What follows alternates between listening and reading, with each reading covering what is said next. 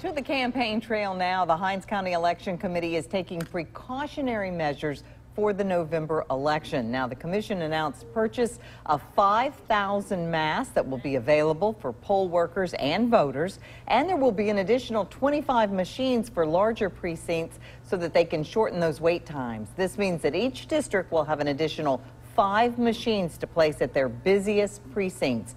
Due to safety precautions, there will be more than 10 people in the precincts.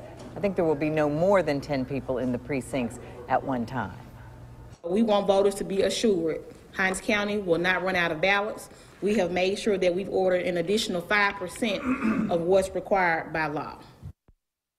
And absentee voting will begin September 21st up until the 25th.